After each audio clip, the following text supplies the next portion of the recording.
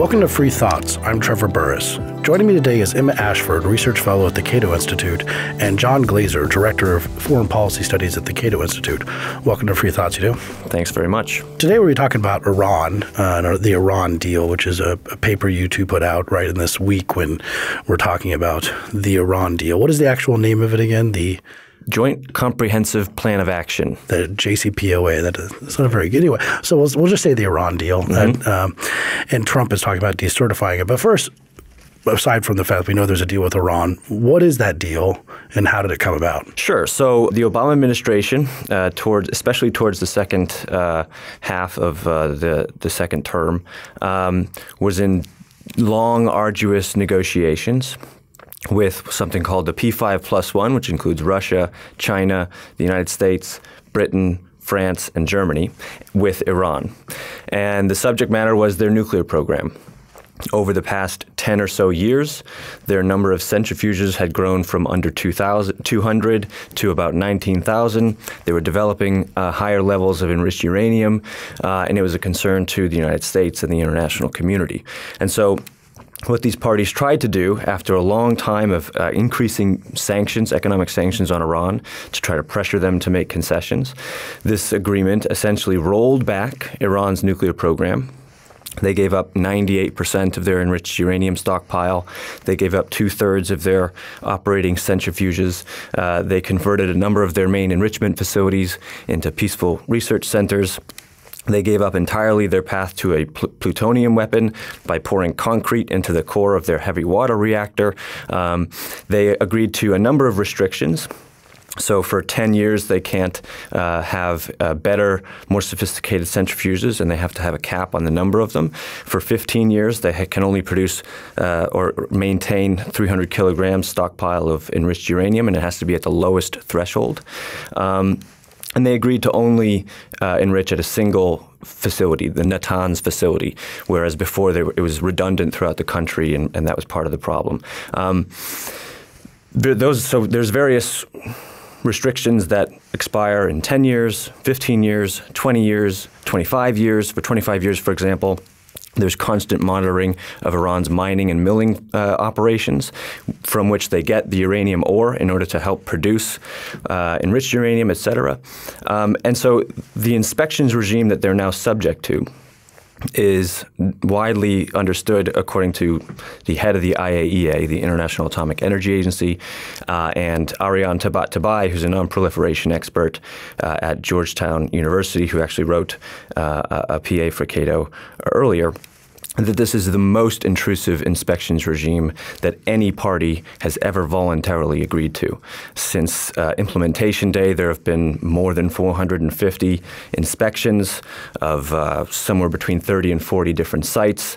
The amount of transparency that we now have on the program and visibility in it is really unprecedented. And so that's the background of the deal. The context that we're currently facing is that Trump wants to decertify. Now, what that means is after the deal was signed on the Obama administration, Congress passed a piece of legislation that said whoever's president, they've got to every 90 days certify to Congress that indeed Iran is complying with the deal.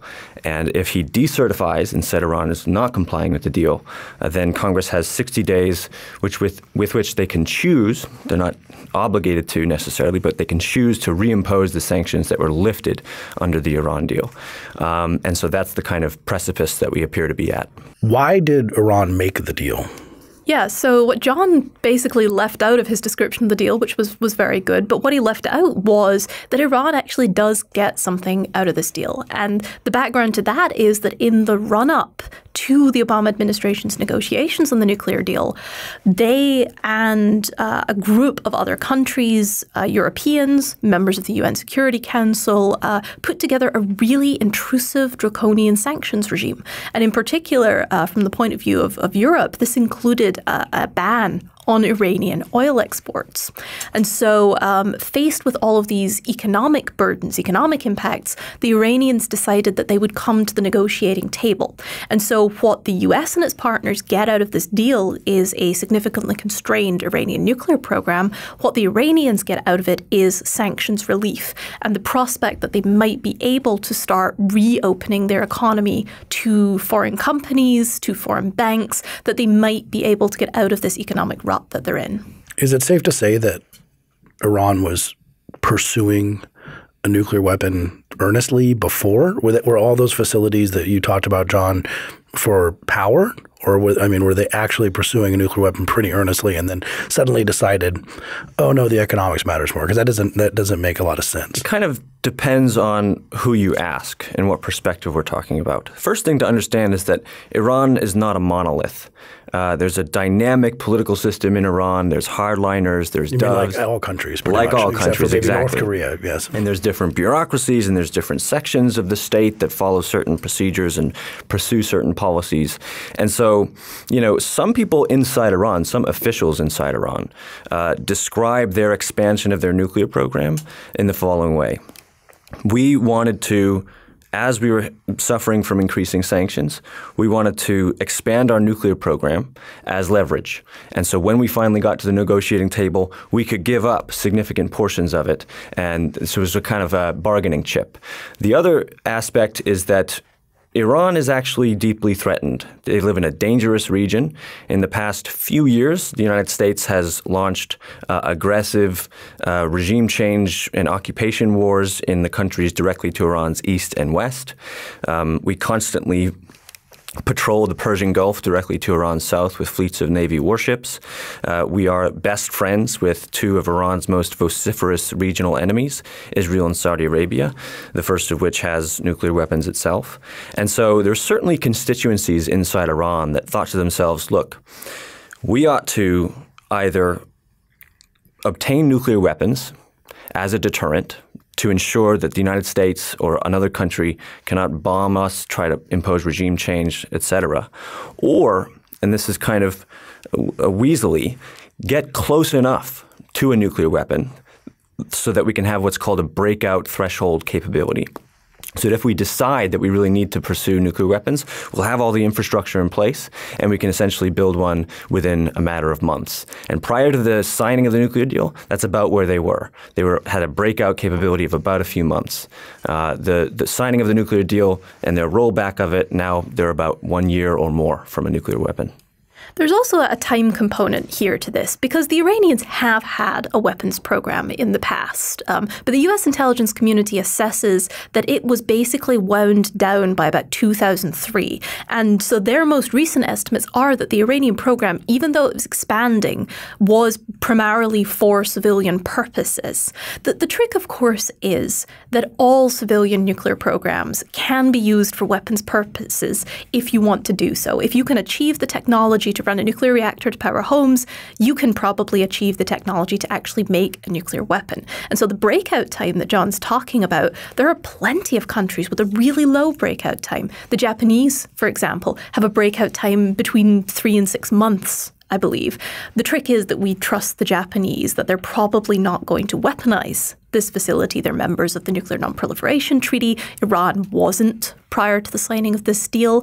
And so the question is, how do we ensure that Iran's program stayed civilian and that they didn't quite get all the way to where it was an easy step to a weapon? Let's take a step back and look at the region itself. You mentioned, John, that with Saudi Arabia and Israel, but a lot of Americans, just including myself to some degree, foreign policy, as John and I often talk, is what I know the least about, and therefore I try not to have opinions about it because uninformed opinions are dangerous. But you're doing better than most Americans. I'm trying to.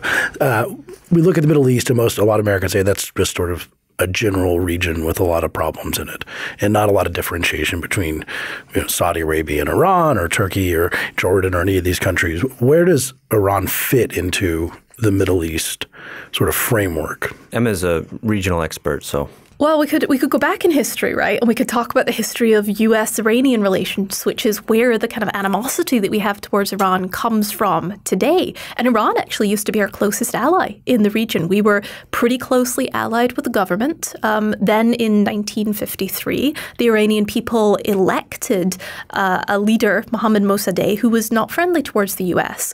In return, the US and Britain helped to spearhead a coup in Iran that brought the last Shah of Iran, Mohammad Reza Shah, to power.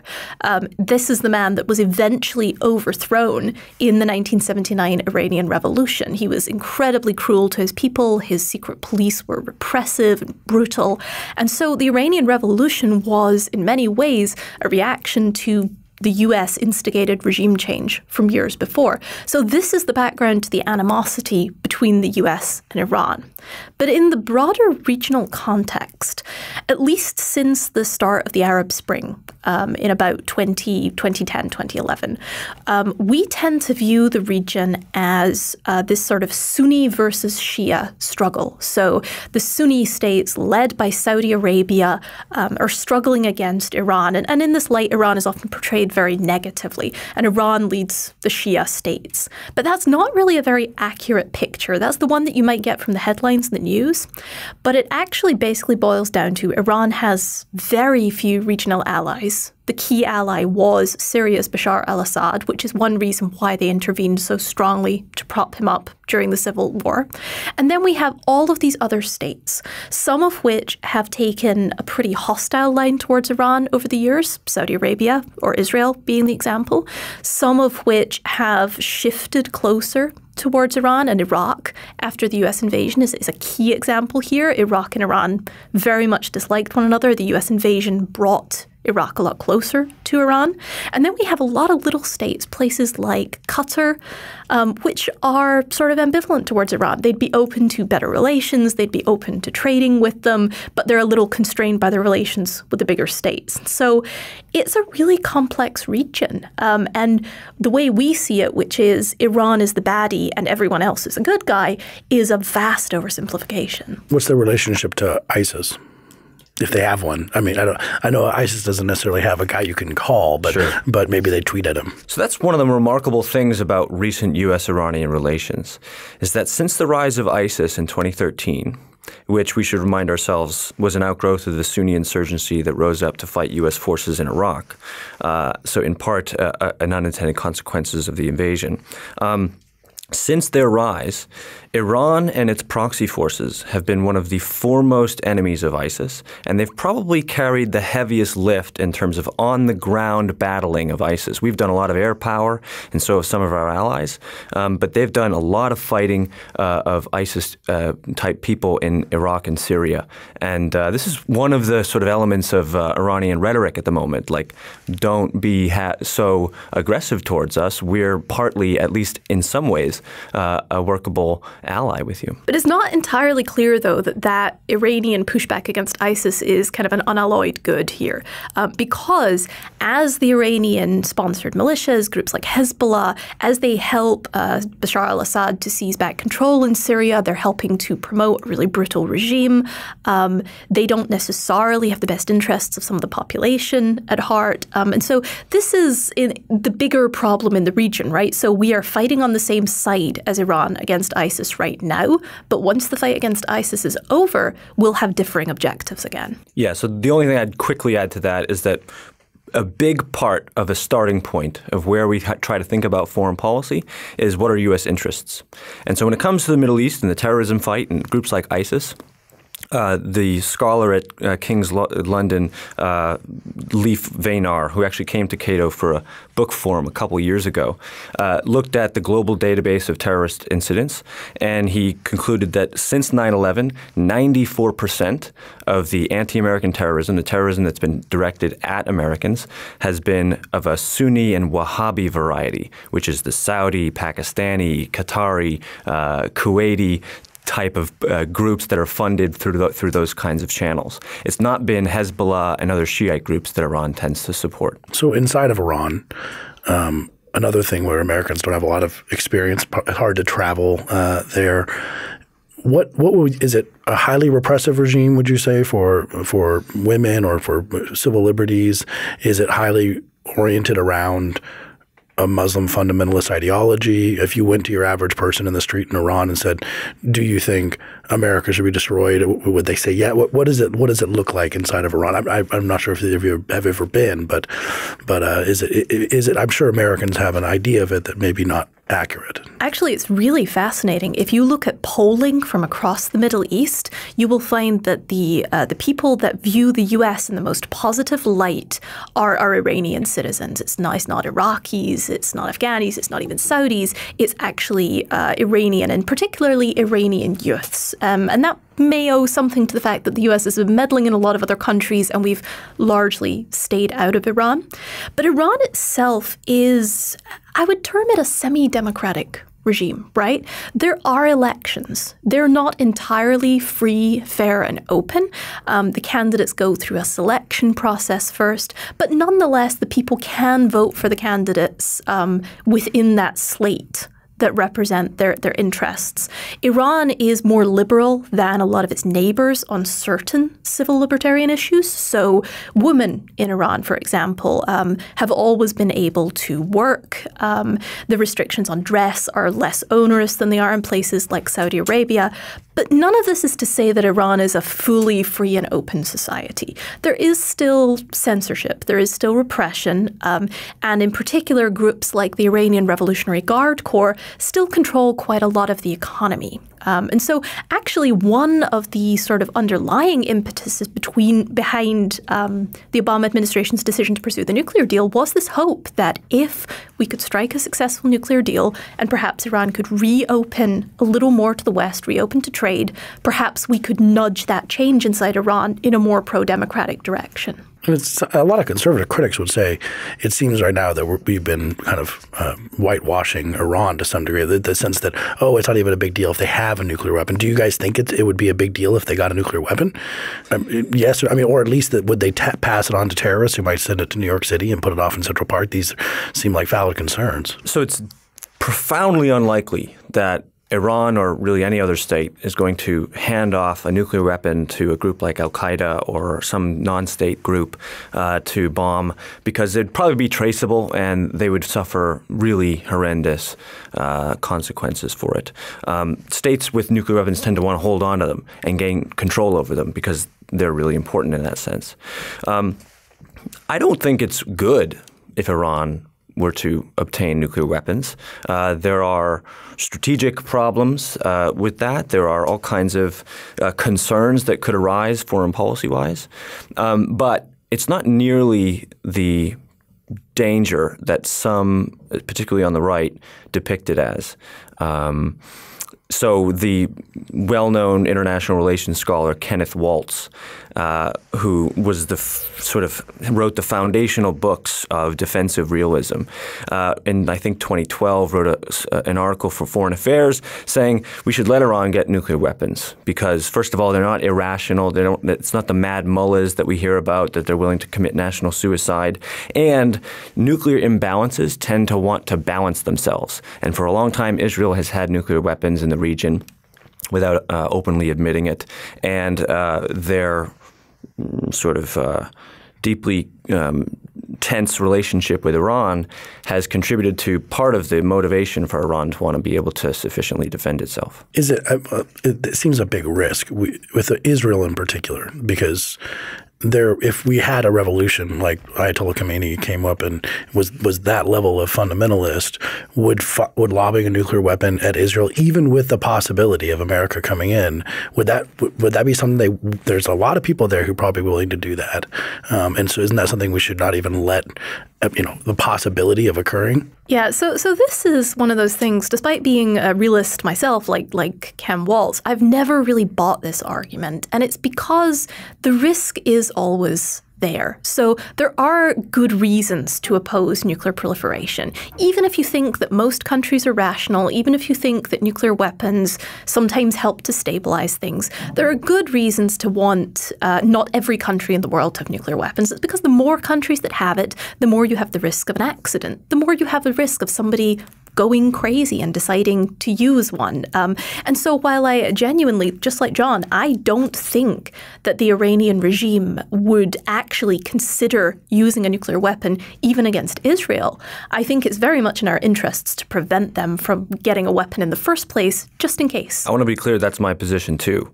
But there is a kind of a dogma in Washington, D.C., given what we've considered to be our role, especially since 1945, which is to try to prevent proliferation of nuclear weapons, that there's a kind of bias against even the thought of it. So I was at a conference earlier this month with a well-known scholar and realist, and we were talking about quote-unquote friendly proliferation in states like South Korea. And that would be not nearly as worrisome as an Iranian nuclear weapon, but it's something that scholars in academia have kind of entertained as a possibility in future, a sort of a future path forward in our policy in Northeast Asia. But it's something that's just not even allowed to be uttered in Washington, D.C. So I'm just trying to push back against the general narrative here. Yeah. No, term you two have both used a couple of times that I want to make sure our listeners are aware. Realist. Someone's like, "Oh, I'm realistic," but you're using it a different term than that. What is a realist when it comes to foreign policy? So in international relations, realist has a very particular definition, and it's hard to get anyone to agree precisely what it is, but it doesn't mean in colloquial terms like I believe in what reality is, et cetera. Or I'm realistic. There's a broad spectrum. So you have, hawkish people who disagree with Emma and I deeply, like, say, Henry Kissinger, that are firmly within the realist tent. And then you have much more restraint-oriented realists like Christopher Lane and Stephen Walt and so on. But broadly, what it means is it's a recognition that the international system is anarchic. That is to say, there's no overweening government. There's no 9/11 for a country to call if it gets into a dispute with another country. And that means that it's a self-help system. And in that self-help system, you try to develop the capability to defend yourself.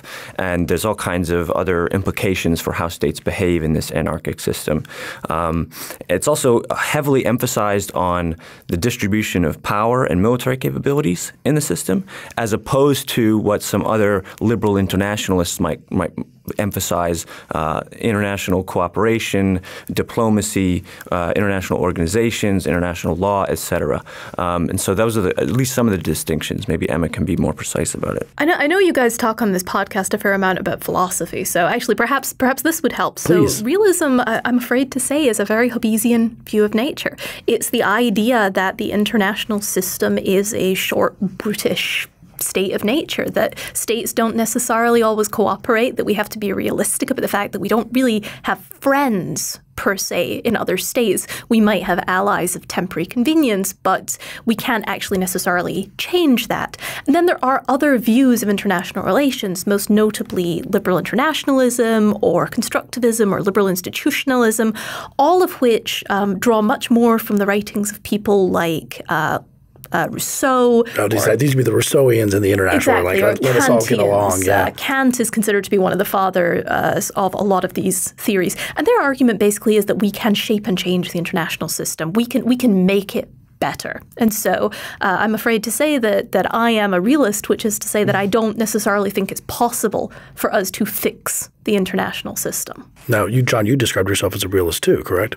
On that spectrum. Not the Henry Kissinger side, but at least. On Tuesdays, I'm a realist, and on Wednesdays, I'm a constructivist. I try, I learn from theories of international relations, and I try to apply them as best I can, but I don't find myself stuck in one camp in particular. Certainly, I'm more of a realist than other particular camps, and I've benefited most from the analysis that it brings, and the clarity and the predictability that it has for how states behave in this international system. Well, the interesting thing is that we brought up liberal internationalism, and going back to the deal. Now we've kind of taken a segue and laid some groundwork. It seems to some that what you guys are really championing is not anything sort of realism that Emma mentioned, but you're talking about something like the IAEA and some bunch of deals and we're going to talk this out and we're going to pretend to have a kumbaya moment all the while this regime is easily manufacturing nukes and underground bunkers in a country 3 times, I looked this up beforehand, 3 times the size of Texas. Iran is very big. It's almost 3 times the size of Texas. And so right now, really, you guys are the liberal globalist internationalists who are not being realistic about Iran's actual aims. In the immortal words of Ronald Reagan, trust but verify. So you're right. We are using international institutions to get what we want in this case. We're using the IAEA to help us do the inspections. We're working with other countries. But a realist explanation for all of that is really quite easy to make. And it is the idea that the U.S. was the most powerful state in the system, that we wanted this to happen, that we went around and convinced other states to back us, thus increasing the number of states that wanted this to happen, that would be willing to pressure Iran. We brought enough pressure to bear on Iran that they were willing to agree to our conditions. And those conditions include intrusive inspections. Those conditions include Iran giving up a number of coherent, solid things that it really wanted to keep. And so the realist argument for this would be that we may have used these methods, but it was the fact that we had that coercive power over Iran that let us achieve it in the first place. Yeah, the other key way to describe this in realist terms is that realists try to take the world as it is, not as they'd like it to be. And so when you look at the options that we have at our disposal to try to deal with Iran, the alternatives are far worse. So dealing with multilateral sanctions that lead to an international agreement that rolls back Iran's nuclear program is one option. Another option is to just continue the pressure, fight Iran in the region, fight its proxies, increase sanctions, etc. Another option is trying to foment regime change once again by supporting internal opposition groups. And another option is direct military action. So if you look at the scope of all these and you look at which route, which channel, which tactic is most likely to improve Iranian behavior and policies, and which is most likely to have counterproductive results or ones that are nasty for U.S. interests. And the JCPOA, the Iran nuclear deal, was the least bad option. Can't we just walk away? I mean, that seems to me that there's another option. We had sanctions. We've had sanctions for a long time. We had sanctions before the deal. Leave the sanctions, walk away, stop giving them the cover of a deal to let them make these nuclear weapons and hiding. I mean, again, we can get to that, but like that is an option, correct? Walk away from the region entirely? No, walk away from the deal. It's that we continue the sanctions, walk away from the deal. Yeah. Like, so don't give them cover anymore. Emma will have a lot to say about this because she's an expert in sanctions, but sanctions are a pretty bad policy tool on their own. They don't have a lot of a very good history, an impressive history at all, of altering the behavioral policies of other countries in the direction that the sanctioner wants them to go. They have a really bad track record on this. Sometimes they succeed, but only when certain conditions apply. So when it's multilateral, when there's a lot of countries that are applying the same set of sanctions and really pressuring the country, and also when the question at hand is not a matter of profound national security to the state that we're trying to target. And crucially, you have to offer a pathway out. So if it's just sanctions, sanctions, sanctions, endless sanctions, and you don't say to them, hey, if you do this to change your behavior and provide some incentives this way, then we'll lift the sanctions, then you're not going to get much of it. For example, what we're doing with North Korea seems like. But Emma, you have something to add? Yeah, so nothing makes me crazier than sanctions policy, right? And this I think, is the area in which Congress often likes to flex its foreign policy muscles, and the area in which the thing they do is most counterproductive. So for sanctions to work, and it's rare that they work, but for them to work, they have to be globally active, so a state can't cheat by going to, say, China instead of what it gets from the US. The sanctions have to be draconian enough to get a result, which is often very difficult to do. In the case of a state like North Korea, you're talking about a state that has no real external economic ties. So how do you sanction that state? And so it gets increasingly difficult the more you isolate a state. And then finally, this point that John made really is important. You have to offer a path out. Sanctions are a tool, right? We say we are sanctioning you. if you stop doing what you're doing, we'll take the sanctions away. It's like grounding a child. You say you get television back if you stop doing that. Exactly. And so the Iranian nuclear deal is actually a extremely successful sanctions episode. We put very harsh sanctions on Iran. They worked. They brought Iran to the negotiating table. It gave up more than it really wanted to. We got a fairly good deal. Perhaps it wasn't perfect, but we got a pretty good deal out of it. And we lifted some of the sanctions in exchange. That's exactly how it's meant to work. The version that we're talking about now, where Trump might decertify Iran, where Congress might reimpose more sanctions, that's the exact opposite of what you want to do, because it just sends the message, it doesn't matter what you do, Iran, we're just going to add more sanctions. Going back to the question about realism of people criticizing you two for not being realistic about this, and it could come from two realists. So, no, I am a realist. No, I'm a realist. Is the fundamental disagreement really Iran, the conception of Iran's behavior? If you have a conception of it as an irrational suicide bomber nation, essentially you almost personified it as an irrational nation, then the realist thing to do is to not believe them. Or if you have a conception of Iran as a multifaceted, some liberal elements, some extremist elements, something in between, then maybe the thing to do is to trust the regime, and that's how realists could differ. Yeah, so a lot of this is just Washington and the U.S. federal government is kind of – they're a monster of habit. And so since 1979, when the current regime overthrew the regime that we had imposed, and they developed this national narrative about anti-Americanism and the Great Satan, and which is somewhat understandable given what we did to them, and what they've done to us, and what they've done to us, and their behavior in the region, et cetera. Right? In a very big sense. Right. So given that history, many people in this country on both sides of the aisle are just kind of stuck in viewing Iran as an implacable enemy that you can't incentivize in another way, that you can't sort of coddle in a way that offering carrots and sticks, in a certain direction, you can't alter their behavior. And this represents, I think, a blind spot because Iran is one actor. They do a lot of nasty things. But it's also the case that our allies, as I kind of referenced before, have done a lot to the detriment of U.S. interests. And yet you don't hear these alleged realists or these allegedly not naive people, right? There's another way of putting it, talking about those countries. And again, this is just because there are certain parameters of debate in Washington, D.C., and talking about Iran in this way is less acceptable than talking against Iran as an evil, implacable enemy and our allies as always good.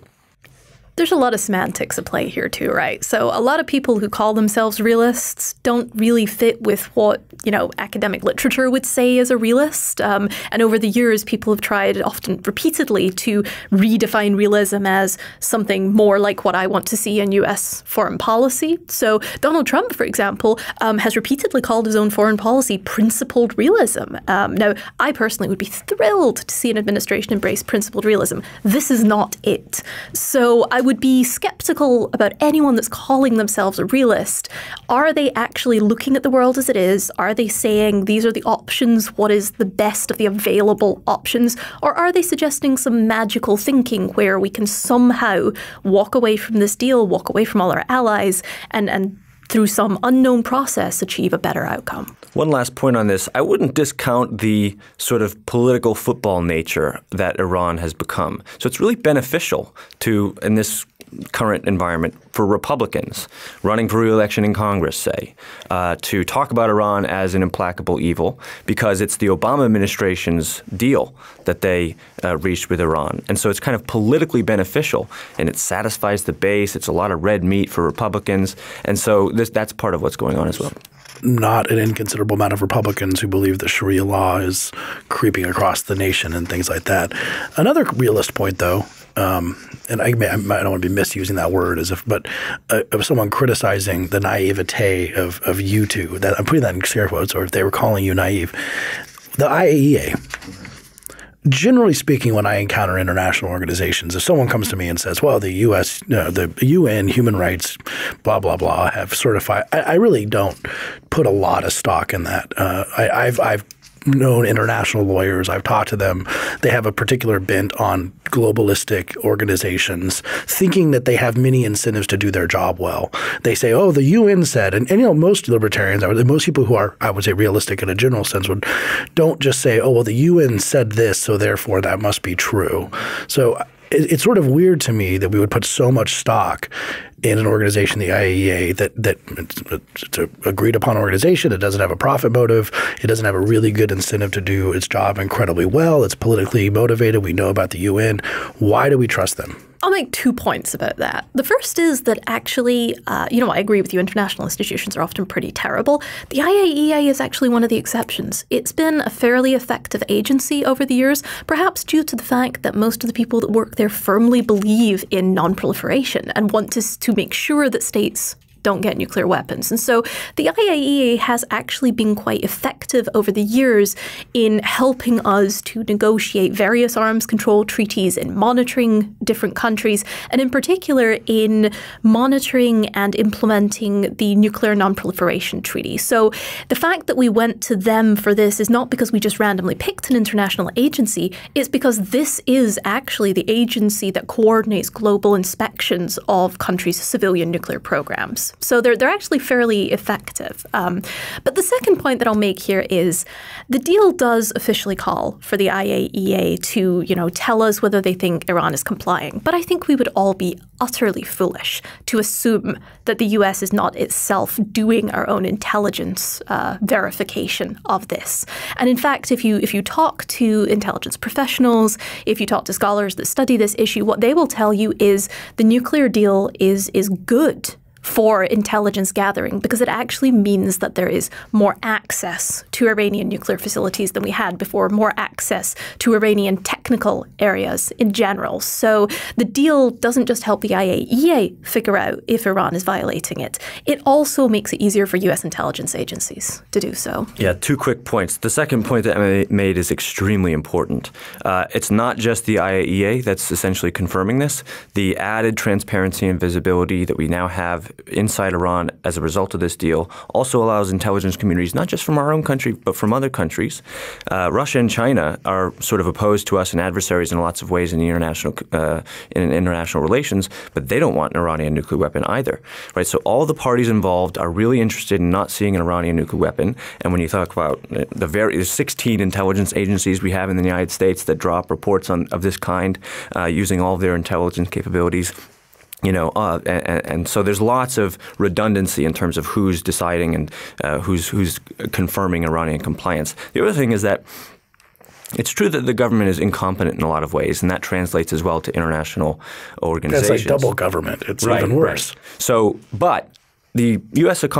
government is really bad at doing vast constructions of how the economy should operate, who should trade with whom, et cetera. They're really bad at really complicated, overarching things. But if the IRS wants to make sure that you don't misbehave with regard to your tax income, they can easily figure it out, right? They're pretty good at that, yeah. They're pretty good at that. So there's certain things when you're just looking at something and verifying it, it's pretty straightforward. You don't need some magic bullet that governments don't have. Now, if you cruise around the conservative blogosphere, which I did before we started recording, Emma just made a face, just like, why did you do that? No, so I did that. As I said, foreign policy is not my expertise, but you do see some claims that, yes, we have intelligence of our own that looking into it, but some of those are saying that they're not compliant, Iran is not compliant, and telling senators that they're members of the Senate Intelligence Committee that they're not compliant. And you also have sort of quotes like these, Section T, which apparently is the one prohibits Iran from conducting certain activities, quote, activities which could contribute to the design and development of a nuclear explosive device. Chief Amano of the IAEA has said our tools are limited. In other sections, for example, Iran has committed to submit declarations, place their activities under safeguards, or ensure access by us. But in Section T, I don't see any such commitment. So we have some reservations from the IAEA, it seems. Well, so let me start with the Section T thing, because I think this is a talking point that's been getting a lot of play lately. And it's true. Section T is a sort of annex to the deal, and it basically says if we at any point detect that Iran is doing other things that other than enriching uranium, other things that let it get towards a nuclear weapon. So things like modeling how nuclear explosive devices work, for example. If we learn that we're doing that, then we can bring it up within the context of the deal. But it doesn't include any verification measures for this. And the best explanation that I've heard from this came from Jeffrey Lewis at the Monterey Institute for International Studies. He's a non-proliferation expert. And he basically points out that that would include every computer inside Iran that is capable of doing modeling of a nuclear weapon. The computer that we are using to record this podcast right now could probably do that. There's a reason why Section T doesn't have verification mechanisms, and it's because it's effectively impossible to do. The reason it's included in the deal is not because we think that we could ever verify it. It's because if we detect through intelligence means that we think that Iran is doing this stuff, we want a description in the deal that actually lets us bring this up as part of the framework. So it's there as kind of a belt and braces approach. It's not there because we think it's something we need to be verifying. Yeah. Let me just add to this. So in addition to Section T, there are some things that people point out about the amount of heavy water that Iran succeeded in terms of the caps that it's supposed to keep to. And the way that the JCPOA talks about this is if there's any uncured violations, that is to say, this is a very technical process that they're engaging in, whether it's enriching uranium or what have you, and accidents can occur. You can accidentally produce just a bit more than your cap says, et cetera.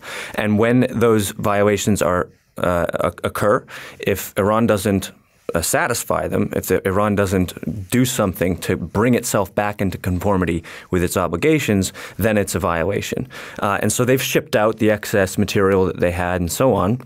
The other thing that's important to point out, a lot of critics of the deal have pointed to that quote from Yukiya Amano. His position, that's the head of the IAEA, his position on the Iran nuclear deal is absolutely crystal clear. He supports it fully. He doesn't support backing out. He doesn't support decertifying Iranian compliance. And he has said numerous times that Iran is actually complying. So it's important to put those in context. When you talk about a violation, does that generally mean that what will happen to the sanctions that resulted that Iran didn't want before? Because you mentioned, Emma, that because there were so broad international sanctions that European embargoes on oil, for example, were really hurting the country. So do those things come back in really quickly, or do we have this year-long back and forth time where, again, John said it's about a year on their breakthrough point. Could they play the system out on violations and then use that as a breakthrough point to produce a nuclear weapon? And then that changes the entire game, right? It's changed it with North Korea. And they do that and suddenly, they work behind the scenes and then they have one. There are verification, there are procedures inside the deal for this kind of issue, right? So hypothetically speaking, if the U.S. felt, or another country, felt that Iran was cheating on the deal, that we had discovered evidence that they were in some way developing a nuclear weapon on the side, we would bring that information to the IAEA. The IAEA would ask Iran, can we come in and inspect? We think you're doing something inappropriate. And Iran has 24 days in which to either accept or dispute that. If they do not let the IAEA in to inspect, or if the IAEA finds something bad, it then goes back to the UN Security Council, and the UN Security Council has 60 days in which if they vote, if one single country votes saying that it believes that Iran is cheating, effectively, the sanctions snap back onto Iran, all of these sanctions from before, and they lose the sanctions relief. So this process, it is about 3 months when you add it all up. But it could move a lot faster if countries were seriously concerned about what Iran is doing. And it's also worth noting that we have seen no cases where this has happened so far. The Trump administration might be saying that they don't believe Iran is in compliance, but the U.S. intelligence community does believe Iran is in compliance. European countries have all stated that they believe that Iran is in compliance. And so no one has yet actually found any evidence or turned up anything that would lead them to even think about starting that process. we have other options, don't we? I mean, that's a part. We kind of, you get into that in your paper, which I highly recommend, because you're not actually just saying this is the best deal ever struck. There's no concerns with this deal whatsoever. It's a perfect. The liberal international order will bring everyone into line. You're saying that this deal is working as we see it, and the other options, and you brought them up briefly, are not good if you're trying to pursue Iran not having a nuclear weapon. But I mean, so one of them could be striking nuclear facilities directly with, for example, cyber warfare, which I think we tried to do at one point. We did. By heating up making the centrifuges spin. That seems a possibility that we could maybe trust more than a deal like this. We could try and change the regime, which I know is the position of people like John Bolton. There's a lot of other options, correct? Yes. There's two things, and we can get into the details of each option at this point. But before we do, it's important to note that deal or no deal, we still have all these options. So one of the things that conservatives and right-wing critics of this agreement like to point out, like to try to depict us as having given up something. We can't do, this kind of robs us of our ability to use coercive options against Iran. And that's just not true. Prior to the signing of the deal, inside the deal like we are now, or if in the future Iran cheats. We still have all the options at our disposal to apply pressure if we deem it necessary. And so, it shouldn't be depicted as either the deal or we have options. We haven't given anything up. We've already talked about sanctions pretty well. Yeah.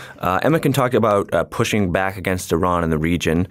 You mentioned regime change. So this is something that I think Rex Tillerson in congressional testimony almost sort of accidentally mentioned. It doesn't seem that it's something that he actually pursues as a matter of policy, but he talked about the option of supporting internal opposition groups inside Iran to try to foment regime change or something like this. This is a really bad option. Again, the history is pretty clear on this. During the Cold War and up to today, the vast majority of regime change operations, whether covert or overt, fail. Even in those rare cases where we do succeed in changing the government and imposing a new one, it tends to backfire on us. It tends to not be in our interests. And the relationship between the new regime and the intervener doesn't improve, and in fact, it often worsens. The other question for this option is, who do we support? Who are we going to give support to? There's a Green Revolution at one point, wasn't there? Yes. So the Green Revolution is it's called a Green Movement. Green Movement. In 2009, they rose up to protest the contested presidential elections in Iran. And they're a group of sort of moderates. And the problem is with supporting them to foment regime change is that they've never articulated a desire to overthrow the Iranian regime. They've articulated a desire to work within the system, and those kind of domestic political ambitions mean that any whiff of U.S. support in support of some kind of regime change operation is going to rob them of all that support. That sounds like it would be like if some foreign country decided to support the Tea Party in regime change, like a grassroots movement. They came up but wanted to work within the system. And then, let's say, Russia came in and said, we want to support the Tea Party to overthrow the American government. That would be problematic. There would be a backlash. The other group that a lot of people like John Bolton and the people that you've been citing that are critics of the deal like to point to is the Mujahideen-e-Khalq, or MEK it's sometimes referred to. This is a Marxist Islamist revolutionary group that rose up in the 60s and 70s in opposition to the Shah, our guy in Iran. And up until 2012, they were designated on the State Department's official list of terrorist organizations. So this is not a great group to be supporting. They've done a lot of lobbying in recent years to try to depict themselves as liberal Democrats and worthy of U.S. support, but they're not a trustworthy or reliable group, and they have zero support group inside Iran. They're an exile group. So the options about who to support and the mountains of academic literature and very recent history show that regime change operations just aren't all that good. We do examine some other options in this report that John and I have just put out. Another one is this idea that we push back against Iran in the region. So we either use the U.S. military or we work with friendly forces in the region to push back against groups like Hezbollah inside Syria, Iranian-sponsored militias inside Iraq. And that does absolutely nothing to solve the nuclear problem. So this is much more about the complaint that the nuclear deal does nothing about Iran's behavior in the region. But it's also really problematic. As we've seen from the last 10 to 15 years, U.S. involvement in the region has not made it any more safe or stable. And it's not really clear that pushing back against Iran in this way will actually improve things. It'll probably just make it worse and does nothing on the nuclear question. And so then people often escalate from that to the question of direct military action on Iran. You know, should we, as the Bush administration considered back in like 2006, should we engage in targeted strikes on Iranian nuclear facilities, on Iranian military facilities? And this will help us prevent their nuclear program. But a conflict like that is going to escalate pretty fast. And it's going to definitely suck U.S. troops into the equation. It's going to put them in danger, the ones in Iraq and Syria. And it's probably not going to produce an outcome that we like. And so these are all the military options are really pretty terrible. And the Obama administration in many ways pursued the nuclear deal because it wasn't a great option, but it was better than the alternatives. To borrow from the movie Argo, just since we're on the Iranian theme, Ben Affleck shows up and he presents his plans for breaking Americans out of Iran. And the guy says to him, really, you don't have a better idea than this? And he says, no, this is the best bad idea I have. and that's the JCPOA. It's definitely not the best thing ever, but it's far better than the alternative. What about crucially on that military option? The Pentagon in 2012 ran a war game, which they often do to try to figure out what policy should be in various regions. And they concluded that even a pinprick strike would escalate pretty radically. Iran has ballistic missiles. They would target our bases in the region. They would probably engage in some asymmetric retaliation with their proxy groups. It would definitely be drawing the United States into a years-long military effort that, if it went the worst way possible, could cost more in blood and treasure than the Iraq and Afghanistan wars combined. Final point on this, nothing would persuade Iran more that it needs to get a nuclear weapon than a U.S. military attack.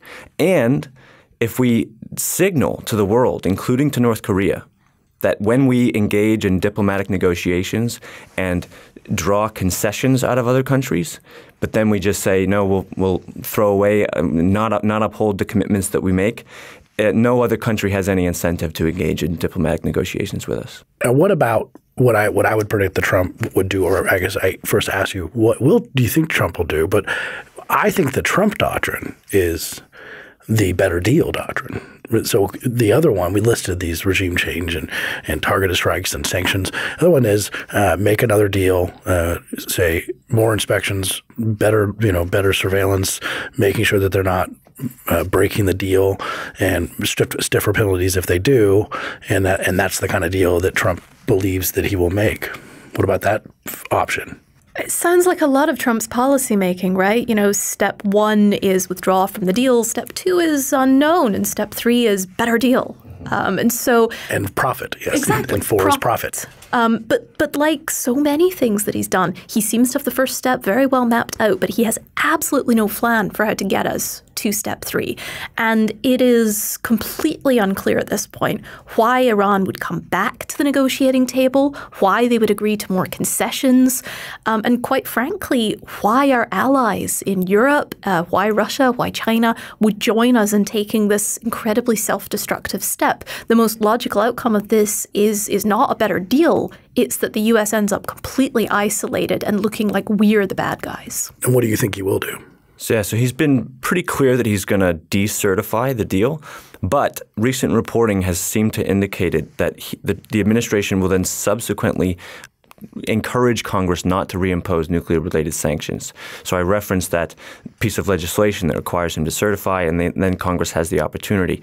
So it seems to, in a political sense, want to broadcast his distaste for the deal, but then not formally pull out of the deal by encouraging Congress and his allies in the Republican Party on Capitol Hill not to reimpose nuclear-related sanctions as they have the opportunity to do after decertification. Now, Iran has been clear that if the United States backs out, but the rest of the parties continue with the deal, that it will continue with the deal.